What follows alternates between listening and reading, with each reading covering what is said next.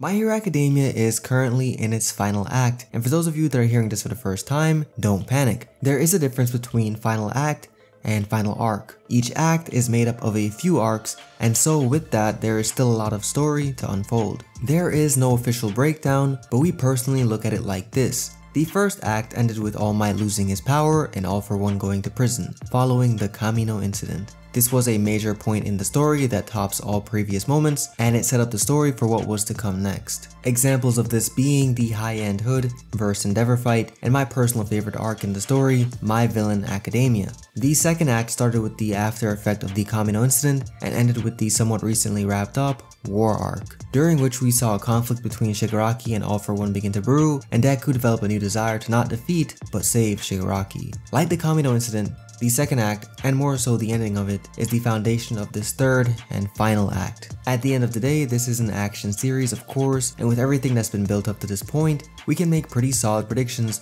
on the fights to come later. Before we get into that though, if you haven't already, please be sure to drop a like and subscribe to Plot Armor with notifications on to never miss an upload. We upload just about daily and would love to have you join in on our conversations. We're always interested in hearing what you guys, the Plot Army, has to say on these topics, so don't be shy, leave a comment below and let us know what you think. With that said, let's get into this top 5. We'll start off with the one most likely to happen the soonest. At number 5, we have All for One versus Shigaraki. At the start of the series, it became obvious that Shigaraki would become the next All for One, and not just in terms of power in the underworld, but it was clear he'd received this power. I'm pretty sure one of our first My Hero Academia videos was a theory about this. There were a lot of clues.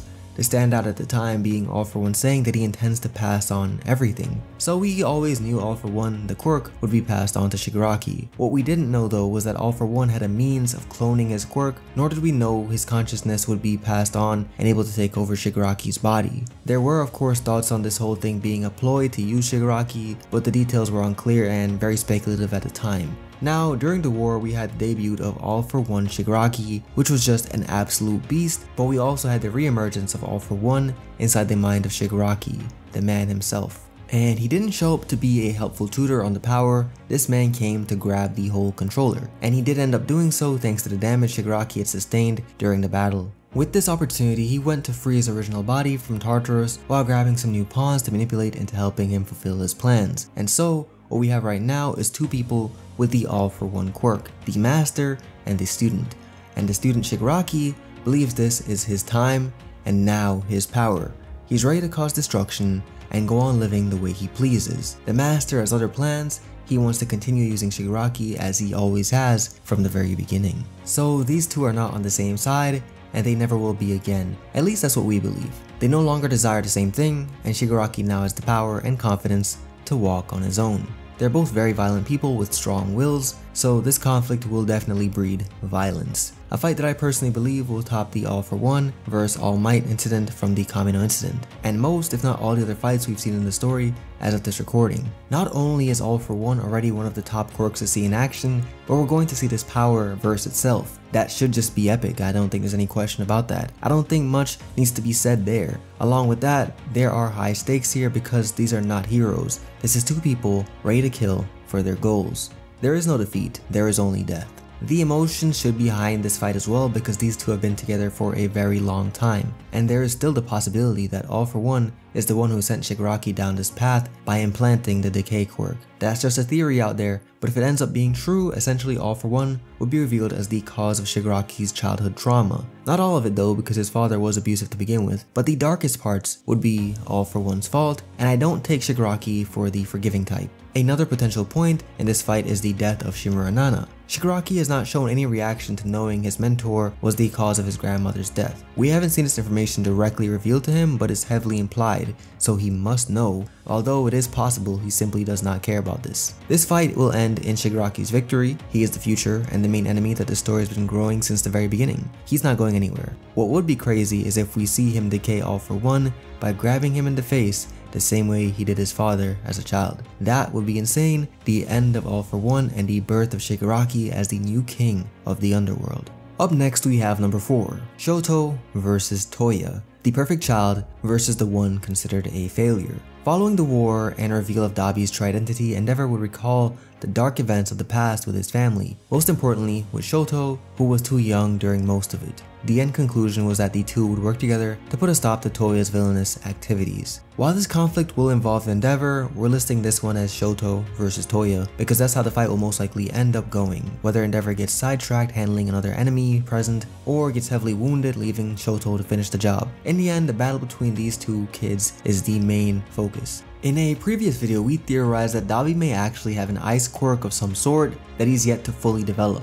Whether that ends up true or not remains to be seen, however we do 100% believe there's more to Dabi than we've seen so far in the story. I doubt there will simply be a big fight that wraps it up. There needs to be some sort of shock that makes that fight more special. There just has to be something, and that something is most likely related to how he survived that fire incident that led to his disappearance and later becoming Dabi. In the comments, let us know if you agree with this. Is there another big reveal to come in relation to Toya, or will there simply be an emotion-filled amazing fight to wrap up his story and this conflict? If you agree that there is more, let us know what you think that reveal will be. For us, seeing Dabi actually have ice and be the perfect child his father dreamed of would be the greatest finish. Knowing none of this had to happen, knowing it could have ended with him and Shoto could have very well never been born would just be insane. Imagine Dabi's insane smile and laughing as he shows this to Endeavor and Shoto. We can't be the only ones rooting for something like this. But anyway, regarding the conclusion, we see Dabi either being arrested or dying, and not dying to Shoto or Endeavor, but just causing too much damage to himself in an effort to win that ends up destroying his own body. Either way, Toya will lose. Up next at number 3 we have Deku versus Shigaraki. This is of course the most obvious upcoming fight on the list, and for most of you guys I'm sure the most highly anticipated one. It's pretty straightforward. We have the successor of the greatest hero and the successor of the greatest evil in all of history, who will battle it out and end essentially a beef that has spanned several generations. The two characters have somewhat similar origins. They were both lost at a young age, and one had evil be the only hand extended and the other had All Might be the one to extend a hand. Well, really he held All Might's leg and ate his hair, but hey, you know the story.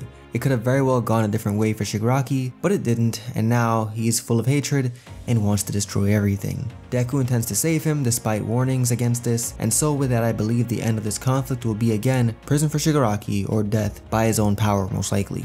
More likely prison time because My Hero Academia rarely kills off a character completely, and death at the end doesn't seem like the likely route, at least in my opinion. Deku will most likely find some way to win without killing Shigaraki. Not an easy task, I mean, even quirkless he put up a real fight against the hero's best efforts. But we'll see how he does against Deku, who will by then have 6 of his quirks unlocked. Deku is rushing towards this fight. He wants to end Shigaraki and all for one before they have a chance to steal one for all, but this effort won't end well. Rarely do things go right in fiction when rushing towards a fight, and especially in the way Deku is going about it right now. If he fights Shigaraki right now, more likely than not, he will lose. But of course, in the very end, Deku will win, and the long battle between the two greatest powers will be put to rest. This conclusion will lead to Deku becoming the greatest hero, and society being saved. If you consume a lot of plot armor content, then you probably know we've made a good amount of videos talking about all of this. So to be brief, we also in the end do expect Deku to somehow save the world from the Quirk Singularity Doomsday Theory, and this fight will in some way tie into that. The Doomsday Theory is one of the few consistently relevant points in the story, so the ending will surely tackle that. At number 2, we have Kirishima versus Gigantomachia. Now this is a bit of an outlandish matchup, but if you've been with the channel for a while, maybe you'll understand our thinking here. All the way back in January of 2020, before everything changed, we made our Greek mythology mega theory, a video which accurately predicted the vast majority of the war arc's many developments, and in it, we also stressed the similarities between Kirishima and Hercules. Hercules was a demigod known to be the strongest of the mortals. The efforts of Hercules were said to be integral to the victory of the gods during their war against the giants, what was known as the Gigantomachy. And at that, Hercules was most famous for his 12 labors, a series of incredible feats that were considered to be impossible prior to his accomplishment. The first of which being his defeat of the Nemean lion, a massive feline monstrosity that possessed a virtually impenetrable pelt. This creature was capable of withstanding any and all means of damage. However, in strangling with the creature, all the while withstanding its deadly claw attacks, he was able to emerge victorious, and furthermore began to wear the lion's pelt, thus providing himself a level of defenses comparable to the beast itself. And while dealing with this lion, the goddess Athena helped him out a bit, and in this case, Athena is pretty much Mina, considering her shared past with the two as well. Hopefully you're able to see the similarities with all of that, but to be fair, you could argue that this prediction has already come to fruition, simply because it was Kirishima who threw in the final canister that put Makia to sleep. However, nobody has ever defeated Makia, and with the destruction of Tartarus, the government's ability to detain him despite his capture is questionable. If his master were to request his aid like a loyal animal, he'd surely come running. And so with that, he needs to be truly defeated. Clearly, Kirishima is nowhere near Makia's level of power, but it's overcoming those seemingly insurmountable odds that make for all of Kirishima's greatest moments. And again, the 12 trials of Hercules were all believed to be impossible as well. These two have history with one another at this point, and if anyone's going to actually defeat Makia, the most rewarding victor would be Kirishima. Now, lastly, and probably one of the more surprising fights on this list, we'll have Class 1A and the heroes versus the high-end Nomu. That may come as a shock, but yeah, they need to somehow play a role in this end conflict, and they will not be fighting Shigaraki, or at least they shouldn't be. We've already seen a group effort against him, and I think we're not going to see round 2 of that. That would be quite repetitive to see the same strategy executed again, and I can't imagine why they changed strategy because that one worked so well. I don't think most of us want to see Aizawa holding out again, while the others beat up a quirkless Shigaraki. We got that already. We want to see Shigaraki's power, the quirk All For One, at work. Why else would he have it? In the same way, All For One himself used it against All Might, I think we need to see Shigaraki truly use it against Deku. And truthfully, it's not the only reason, but I believe delaying that amazing sequence is partially why the previous fight was written that way. Yeah, Deku and the others wouldn't have been able to handle him using that power at the time, but there is beauty in teasing the power and not letting us see the true Deku for Shigaraki until later. I'm not sure how it could happen, but I'd even love to see Shigaraki gain some new quirks before that final fight also. We don't know how much he truly has, in all honesty. As cool as it is at its core, All For One, the quirk has been a little underwhelming, at least to me.